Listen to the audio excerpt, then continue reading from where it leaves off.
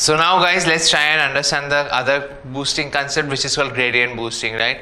So let's understand that first through an intuition and then try and kind of go through the entire diagrams and more intuition based concepts. Let's understand gradient boosting through a more intuitive example first, right? So let's say consider linear regression. So linear regression looks like something like this, right? Theta 1x, right? So what you're trying to do always is trying to figure out the best possible values of theta, right? Using cost function. So, but you know that your actual values that you get out of this is not exactly correct, right? So you have y and y hat plus epsilon, right? Epsilon is the error. So this is the error. So for each prediction, you know that it's not going to be correct, right? So what you do is your actual y value is your predicted value plus some error. So your error is already what you calculate as y minus y hat. So this is something you are very familiar with, right? For each data point, you can basically calculate this. Y equals to yi plus epsilon. For each data point, right? I.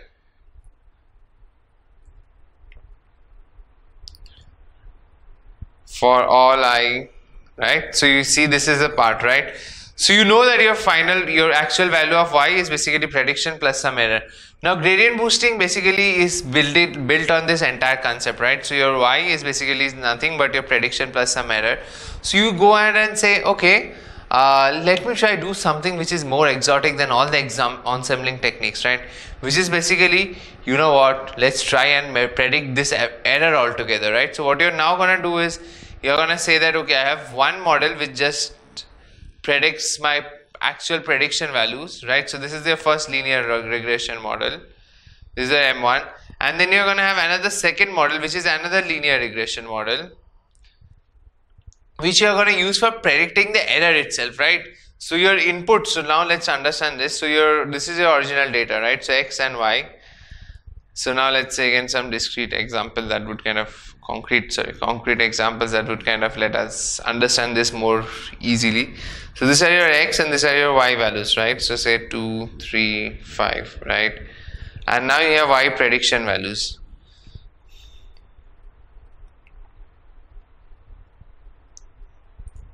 So now these are your epsilon values, right? So in the first case what you did was, so you had your linear regression which was trained on this, right? So this was your model M1. This was linear regression which was trained on x and y, and that gives you the prediction y hat, right?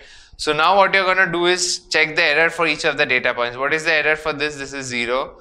This is y minus y hat, which is 3 minus 5 minus 2, and this is 5 minus 8 minus 3, right? So this is your epsilon. Now what you are going to see here, is, okay, your y is basically nothing but prediction plus error. So what you are going to try and do now is, in the next step, you are going to try and predict this error itself, right? So now you are going to train your model M2, which is, so what it's going to take is take input as x and target as epsilon, right? So given any x, you would basically try and predict the error, right? So this is your error and you are try predicting from the x.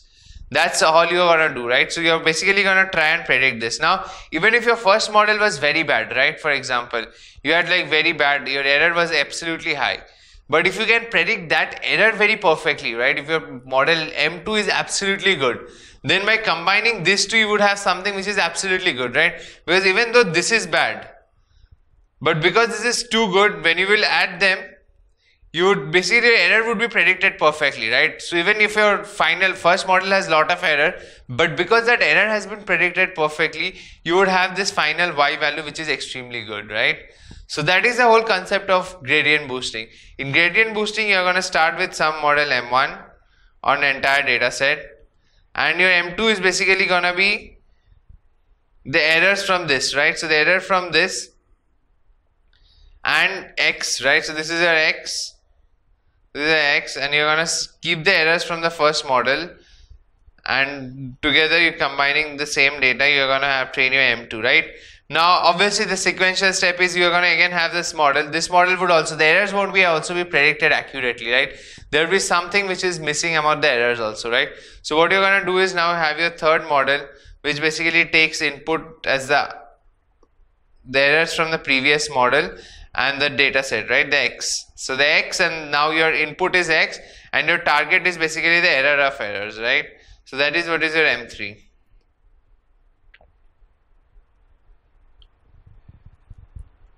So M3 predicts basically error of errors, M2 predicts basically error, and M1 predicts the actual, Y actual. So that is the whole concept of gradient boosting. You have your first model, so let me so you have your first model which basically makes some errors, and what you're going to do and go ahead is basically take those errors and try your building a second model which basically tries and predict those errors, right? So your first model has model M1 which takes your input independent features and predicts your dependent features, right? In the second model you're going to take your independent features again like what you did, but instead of predicting the dependent feature, you're going to basically try and predict the target as error of the previous model, right? So you're taking your input as the independent features and target as the error from the previous model, right? So that's the whole concept of gradient boosting. Now let's understand that. So this is exactly what you have here, right? So you have first fit a model which is f1x equals to y. Now you basically get the residuals, right? So the residuals we already know is nothing but y minus y hat.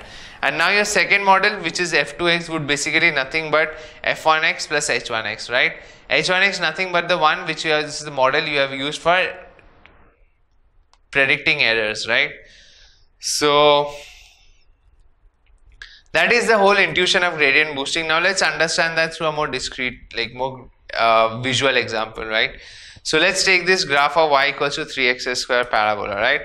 So now we are going to try and plot that. So what we have done is, for all those data points we have sampled 100 points, and with those 100 points we are adding a small noise to each of those values, right? You can clearly see here y is 3x square plus some random value.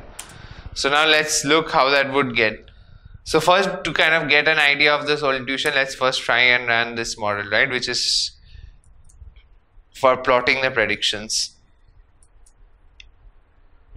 So this is the function that we are going to use for plotting the predictions.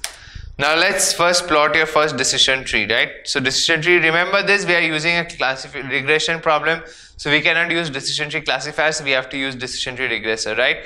Because if you clearly remember what are the x and y here, again kind of going back so that you kind of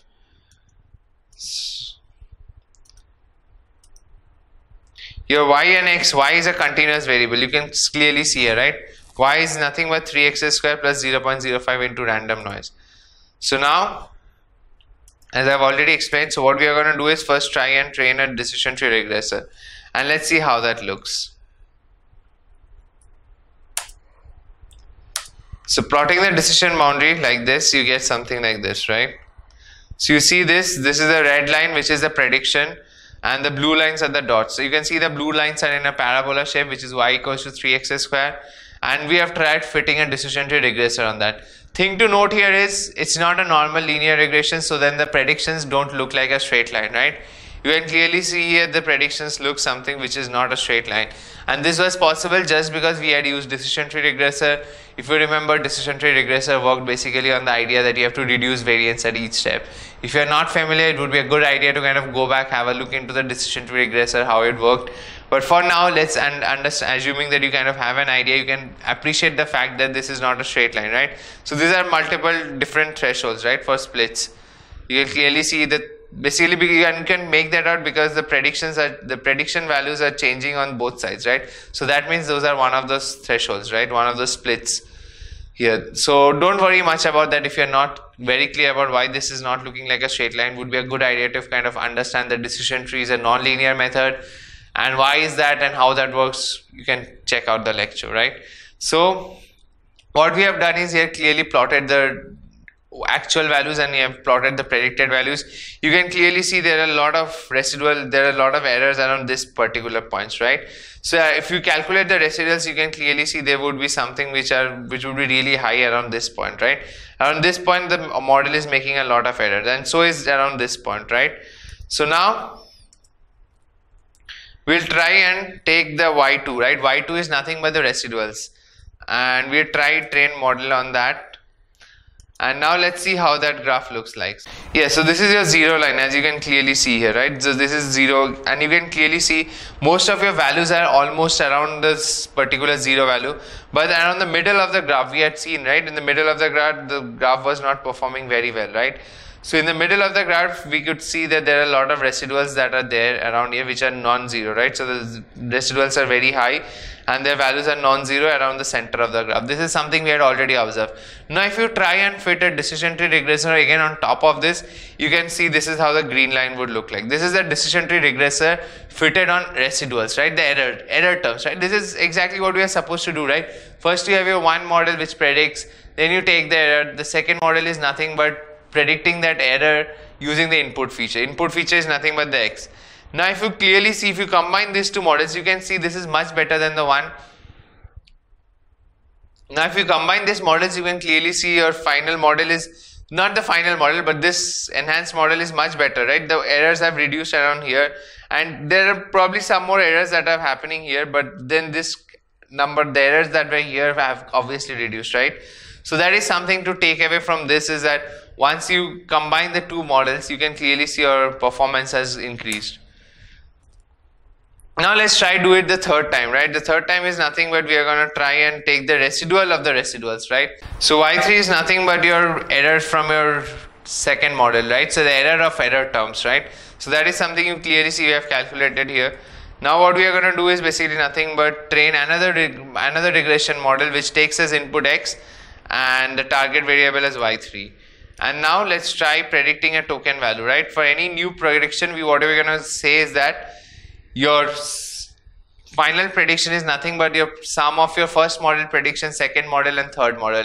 I had already explained to you here, right, why you need to take the sum, right? So this is what you need. So what you're doing is your prediction is basically nothing but your y hat plus epsilon hat prediction plus epsilon double dash. Epsilon double dash is nothing but the error of errors. Right, so that's all that is here we are doing.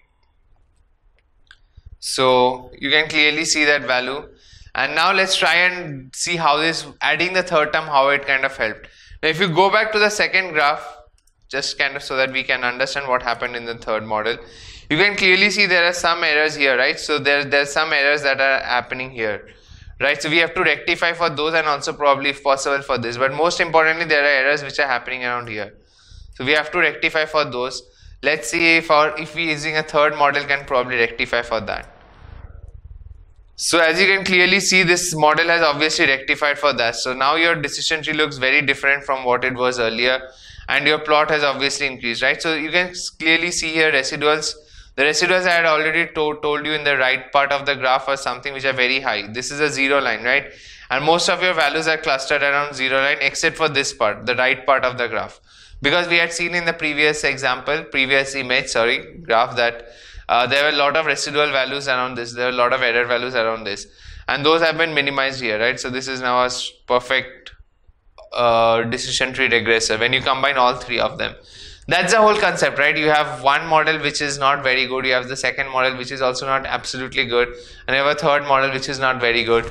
You combine them and you have something that works absolutely fantastic. So now how it is GBM is implemented in sklearn. So there's nothing much about it.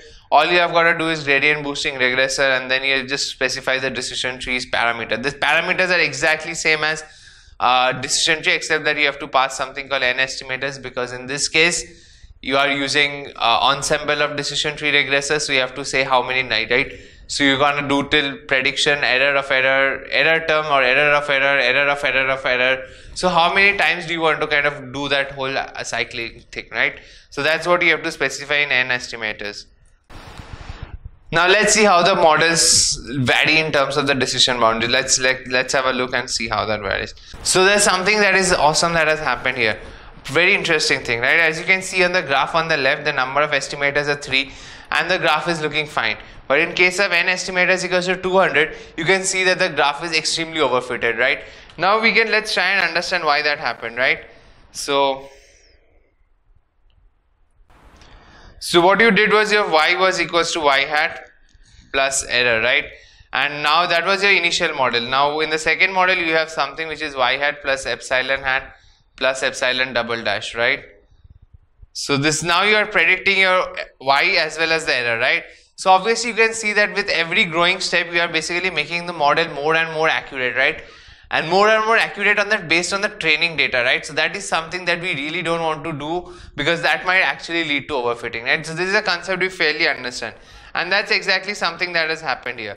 As in more number of models you kind of make it, increase it, it's gonna make your model perform absolutely awesomely on this training data, but it's not gonna kind of generalize well on a test data, and that's exactly the thing that we don't want in real life scenarios. So this is a clear case of overfitting that we have to somehow learn to tackle, right?